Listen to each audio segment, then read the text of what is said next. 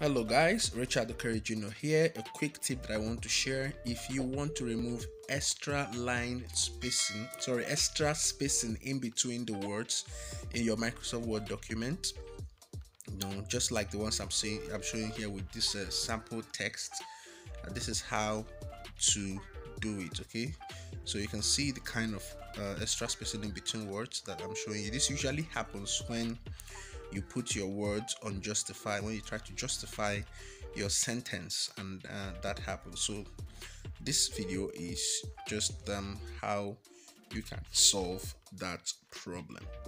So what you do is basically to go up there, click on file, scroll down to options, Microsoft Word, click on advanced.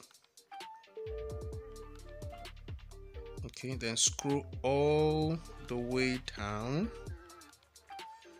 Scroll all the way down to don't expand character spacing on a line that ends with shift return. You tick that and then click OK. And that's basically that. Did you see that adjustment that happened immediately? So that is how you fix it for the whole document. That will not happen again. Thank you, and don't forget to subscribe to this channel.